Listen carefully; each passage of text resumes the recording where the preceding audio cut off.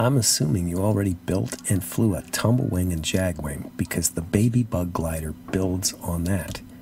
Rough cut out a baby bug pattern close to the outside solid line. Center it on another small piece of foam, equal amount of foam sticking out from each side. Tape the ends, but do not fold the tape over to the other side.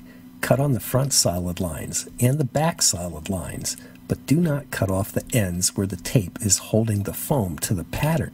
Yet, color the tape if it helps you remember, as you did with the jagwing. Use a book so the elevons and the dashed line peek out and push the paper down to make the folds. Take it out, turn 90 degrees so the middle dashed line peeks out, and fold down again. Take it out and pinch to really establish the folds, but only pinch right at the folds. Pinching a wider area of foam would weaken and warp it. Now flatten all these folds a little. You'll get the exact angles later. As you saw with the jagwing, curving the front of a wing yields greater lift, and with this baby bug design, it's important that you get it right. With the foam side down, paper pattern side showing up, I use my fingers and a thin pen or pencil to roll the camber into the front of the wing. Just rolling over the wing won't curve it. But if you tip the glider over a book and line up one front edge of the glider parallel with the book edge, then rolling does push the foam glider against the curve, making a curve. I roll up to the edge of region 1, tip up and roll more in region 2, and tip up the most and roll the most and hardest on region 3, right up to the edge. Do the same for the other half of the wing. Eventually you can experiment with different wing cambers, but to start with, this wing gauge can help you tell if you have a good curve, if you cut very carefully with the tips of a good pair of scissors. It's designed to measure curve right here only, where the elevons start, and parallel to the center line. Try to get it close. You can do more adjusting when the pattern's off. I'm going to mark the foam side as top to avoid confusion again, and separate the pattern off by cutting on the solid lines on the sides. Save the paper pattern for another glider. It's good to measure the camber again with the pattern off. Remember, the gauge measures the curve where the flap begins. You can measure from the top too. There's also a gauge for the elevons this time. We want the elevons to be bent up 45 degrees, and we can use the gauge to measure it either like this from the top of the wing or like this from the bottom. The actual angles are not 45 degrees, but if you put the point at the crease, they can show when the elevon is at 45 degrees. This elevon is angled too much. The gauge only hits it here. If you just push the elevon with the gauge, it just springs back.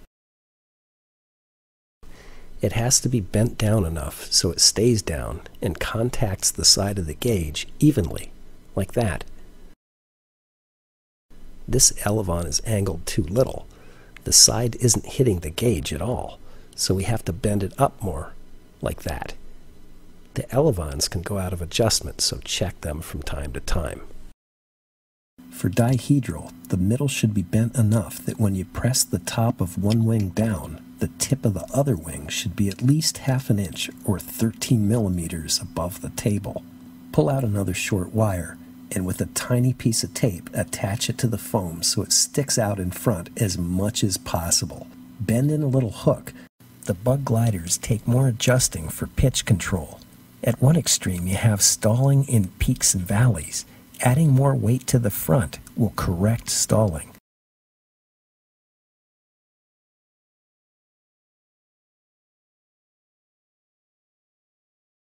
At the opposite extreme, the glider dives. Cutting off front weight will correct diving. For micro-adjusting, there's an easier way than adding or subtracting weight. Levering the wire way out like this affects the glider just like adding more front weight. Bending it way back like this is just like cutting off front weight.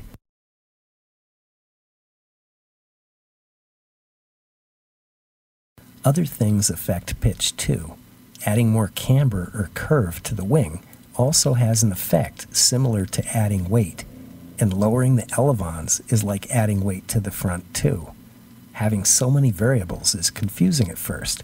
As you work with it, you'll get used to it. What do you do if the glider always turns one way? Bend the opposite elevon flap up more. Bending an elevon up more might make the glider stall again, so you might have to adjust the pitch with the wire in front again. When model airplane people adjust for flight, they call it trimming.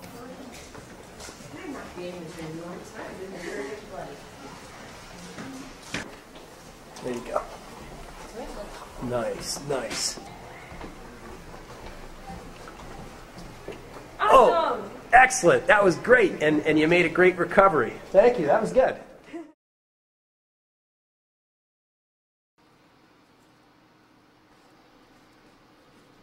You can decorate your gliders with markers, but be gentle. If you push too hard, you'll warp the surfaces.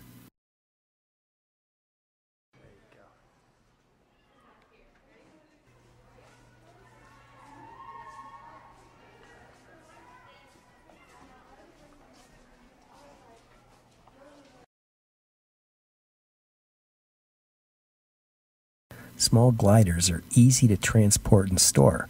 Because they're so lightweight, you can just throw them into a box in a jumble, or nest them to take up less space. The safest way might be to put them in a book. Of course, you'll have to reform them again.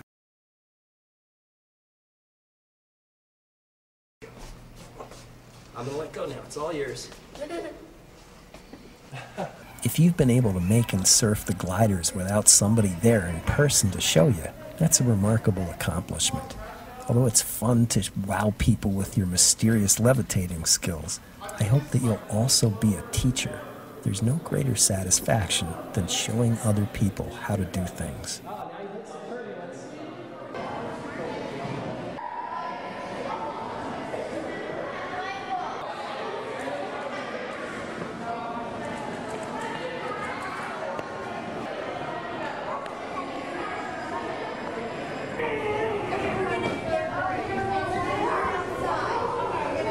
Go.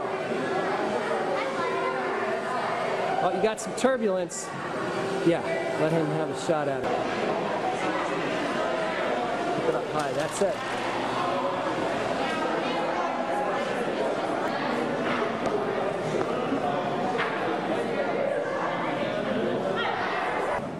That's it, perfect. Like that. That was easy. Oh.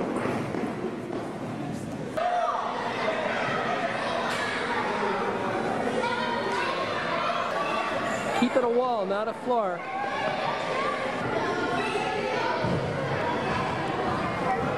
Nice.